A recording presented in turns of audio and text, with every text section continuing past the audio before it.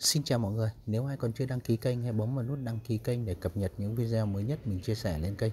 Và trong video này mình chia sẻ mọi người một cái dự án khá là tiềm năng, đó là mọi người claim free cái đồng token METAUFO. Mọi người sẽ claim được là 5.000 cái đồng token này nhé. Và dự án này nó sẽ phân phối về ví cho mọi người trong vòng 72 giờ đồng hồ. Như ở đây mọi người thấy này, thì đây là những cái trang web của nó. Hiện nay nó đang mở bán IDO nhé. Nếu mà ai mua thì có thể mua cái dự án này. Đó, thì ở đây là mình sẽ hướng dẫn cho mọi người là cách claim miễn phí nhé, không mất phí ga, không mất gì cả. Rồi, để tham gia vào dự án này mọi người bấm vào đường link dưới phần mô tả thì nó sẽ xuất hiện một cái trang web như này nhé. Rồi ở đây thì mọi người sẽ copy cái địa chỉ ví, copy cái đường link liên kết ở trên thanh địa chỉ này, mọi người bấm vào đây nhé và chọn copy. Thì với cái dự án này mọi người sẽ làm ở trên ví MetaMask cho mình. Thì bây giờ mọi người sẽ quay trở lại ví MetaMask. Mọi người mở ví MetaMask lên.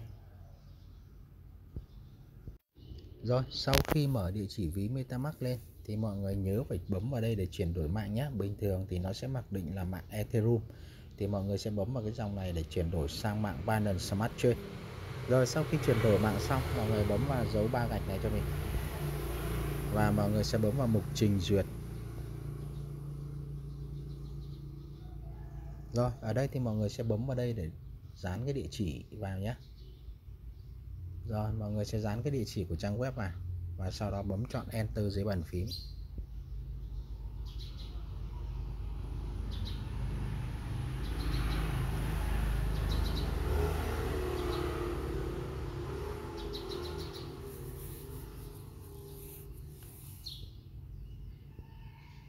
Rồi sau đó mọi người chọn kết nối này. Thì ở đây mọi người chờ chút. Thì với cái dự án này thì nó sẽ kết thúc IDO vào ngày 30 tháng 3 nhé. Và nó sẽ bắt đầu mở khóa cái token này vào ngày 28 tháng 6 cho mọi người. Rồi ở đây nếu mà ai mua thì mọi người có thể nhập số lượng BNB ở đây và sẽ bấm vào buy này nhé. Còn ở đây thì mọi người tham gia airdrop miễn phí thì mọi người bấm sang mục join airdrop này. Rồi ok. Sau đó thì mọi người sẽ làm các nhiệm vụ này. Ở đây thì mọi người sẽ bấm vào cái đường link Telegram của nó nhé để làm nhiệm vụ chatbot này.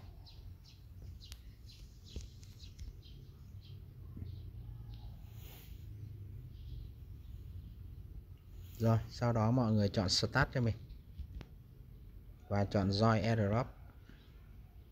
Ok, nhiệm vụ đầu tiên là mọi người sẽ join vào nhóm group này và sau đó thì bình luận cái từ MetaUFO này vào trong nhóm nhé. Mọi người bấm vào Telegram này, kích chọn join cho mình. Rồi sau đó mọi người sẽ copy cái từ MetaUFO này, chọn copy này và sau đó gửi vào trong nhóm. Ok, quay trở lại này, mọi người join tiếp vào kênh channel này, chọn join và sau đó quay trở lại, mọi người bấm chọn next cho mình.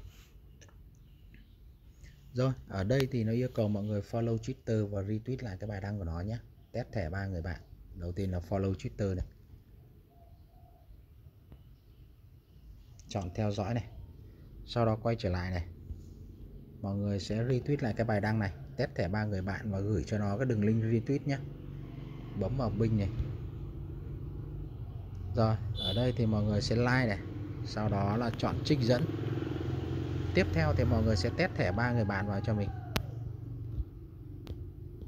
Rồi bấm chọn tweet lại này, sau đó thì mọi người bấm vào tweet của bạn đã được gửi đi cho mình.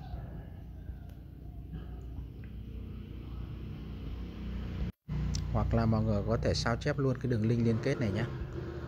Đây, khi mọi người bấm vào cái đấy thì mọi người sẽ copy cái đường link liên kết này cho mình, chọn sao chép liên kết, sau đó quay trở lại này, mọi người sẽ nhập cái đường link retweet vào đây và gửi cho nó. Rồi tiếp theo thì mọi người sẽ bấm vào get code.